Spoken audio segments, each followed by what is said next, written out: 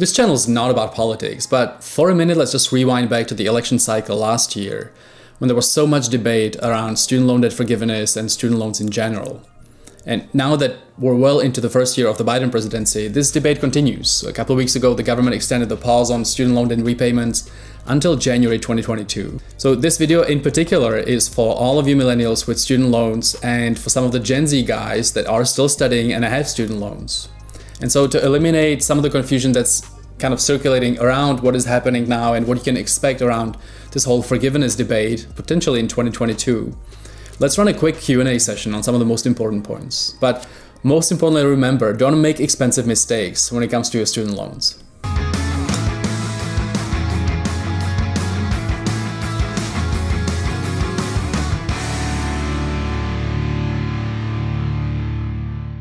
If you have student loans or if you're about to take student loans, it's pretty likely that you've been following this whole debate around forgiving student debt pretty closely. And it's certainly a theme that's been gaining a lot of traction ever since the election cycle in 2020 through 2021, both in the media and in Washington, where a lot of senators, a lot of powerful politicians are pushing for canceling some of the student loans because the system clearly is broken. And you may have also seen that over the last few months, over 20 or so historically black colleges and universities have also canceled already a lot of the student loans. So this is certainly a theme that's probably going to result in some form of cancellation. So we'll talk about the expectations for the next few months, for the next year, in terms of what you can actually expect and if some of your loans might be actually canceled. But let's first spend a few minutes on a quick Q&A session on this whole pause that's just been extended, the pause on the repayment of the student loans that's been in effect since March 2020 and that's just been extended into January 2022. Question number one, what is this extension? Well, this extension relates to the measure that was put in place by Congress in March 2020 to help people that had student loans and basically give them a break, give them a pause on repayments and accumulation of interest. It was initially extended by President Trump until the end of 2020, and then it was extended again by President Biden until September 2021. When will the pause end? Well, this latest extension pushes it from the end of September 2021 until January, the end of January 2022. So it's pushing it by 4 more months, and this would be the last extension. So you will have effectively almost 2 years of pause on student loan repayments and accumulation of interest. What loans are eligible? Only federal student loans are eligible, so all the loans that are held by the US Department of Education are eligible. Does my loan qualify? Alright, you can check if your loan qualifies on studentaid.gov, and effectively this program is automatic. So if you have a loan by the US Department of Education, you should have had this pause applied to your program automatically. Can I also suspend private loans? So the answer here is no, this only applies to the federal student program. But if you have a loan from a private provider, you can typically get a 90-day forbearance upon request. I am in a loan forgiveness program. Does the extension apply to me?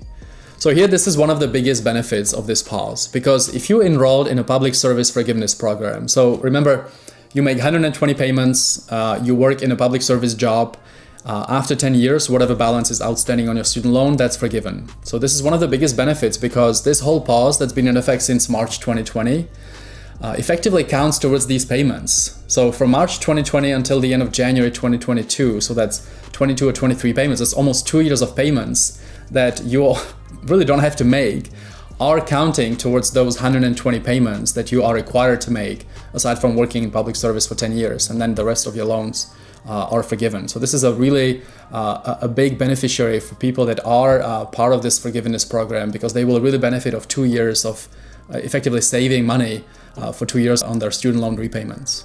What about if I'm in an income-driven repayment plan? So this is kind of the same thing here. So the income-driven repayment plan is slightly different in a way where the amount that you're repaying on your student loans is determined as a percentage of your income. And after you pay your student loans for 20 years, whatever balance is remaining is also forgiven.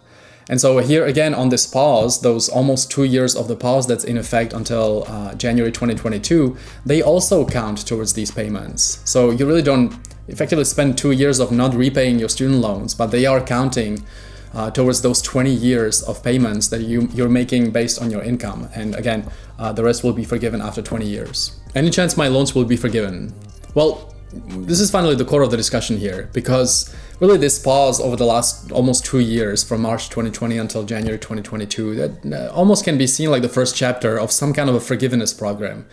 And we talked about the historically black colleges and universities that have already done this with federal money, really. And there's a growing traction, a growing debate. This whole theme is growing a lot of momentum. And so let's kind of introduce the actors here, who's arguing for what, right? You remember President Biden, before he became president in the election cycle, he was arguing for $10,000 in terms of student loan forgiveness. On the other side, you have Senator Elizabeth Warren and Chuck Schumer, both Democrats very much on the left side, that are both arguing for $50,000 in terms of student loan forgiveness. And then you have the whole debate of who can do what, right? You have President Biden that's kind of saying, well, I can do this for myself as an executive order. Congress needs to act, which is what Nancy Pelosi, the House leader, is also arguing for. It has to be done by Congress. And then on the other hand, you have Warren and Schumer that are basically telling Biden, no, you can do this on your own. You can do this as an executive action. So, suffice to say that we have this pause until January 2022. It's likely that something is going to have to be done either before the midterm elections in 2022, because Democrats will be afraid that they might be losing some seats in the House, and then all of this is going to be gone, right, if they don't have any majority anymore. Or if they do gain more traction in the elections and they'll have more seats and more power, a bigger majority, they will certainly try to do something after the elections of 2022. The outcome of this uncertainty for you is, or the takeaway for you should be that you don't want to do something that might endanger you being able to be part of this program, right? Like, for example, refinancing your loan from a federal loan into a private loan, because if some kind of a forgiveness program is going to be put in place, is going to be voted on by the government, or eventually done by Biden single-handedly, it's likely going to only affect federal loans. So if you refinance in the meantime into with a private lender, you will likely not qualify for that. So you don't want to do something that might endanger your status and your eligibility for any forgiveness that might be coming up in 2022. And finally, what should I do from now until January? Well, you should really start preparing to start repaying these loans again, because you really can't count on any forgiveness being approved or voted on or put in place. So that should not be part of your plan.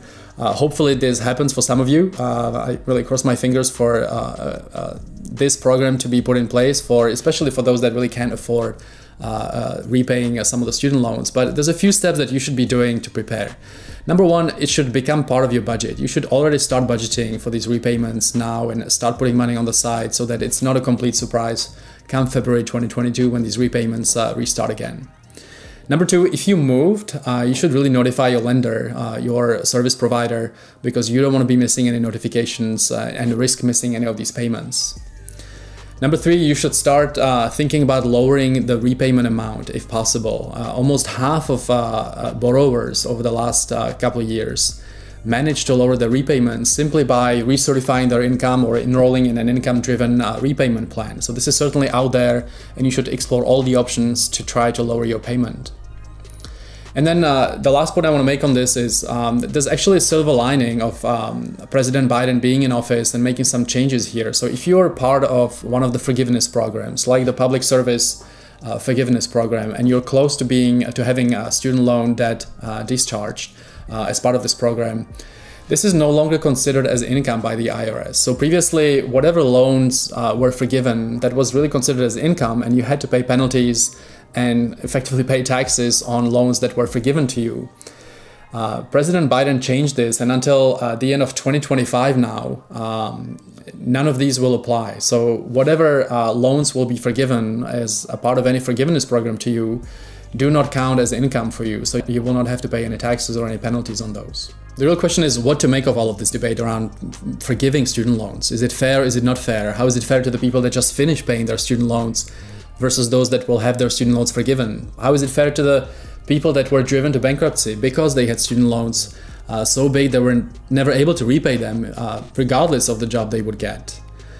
You know, I know that the college system, the higher education system in the United States is amazing, but somewhat broken because of how expensive it has become. And my personal take on it is, if you can repay your student loans, you should repay your student loan. So the real question is what to do with this. I think When you look at the college system and how important is it to really have a college degree these days, given the value that you're getting and how expensive it is, I think it's less valuable than it was 25, 30 years ago, because so many successful careers and so many successful people out there really didn't have a college degree. You had Elon Musk recently talk against the MBAs and how the value has eroded and how expensive the system is. So I'd love to know how you think about this. I'd love to know how you're dealing with student loans. Are you repaying student loans? Is it a real burden to you? Or do you view it simply as a great system that allowed you to obtain a degree and a great job, and you are grateful to whoever lent you the money and you are repaying them and are happy finally when you finish repaying the student loans? I know that for me that was a milestone, and I certainly never saw it as a huge burden, simply because I knew how much value it's really given me. Anyway, that's just my little rant on student loans and what is really fair, what isn't fair. This is a very complex subject. So certainly I believe that people that are being driven to bankruptcy deserve to get some help. This is really not fair, but at the same time, people that are in a position to repay their student loans should not be taking advantage of the government forgiving them whatever they can forgive them, or somehow they should just pay it forward, give money to the college or to the next students, but somehow pay it forward. Anyway, thanks for hanging out today. Really appreciate this discussion here. I'm really curious what you're thinking and how you're thinking about this. Make sure you give a like to the video, subscribe to the channel if you haven't yet, and I'll see you in the next video.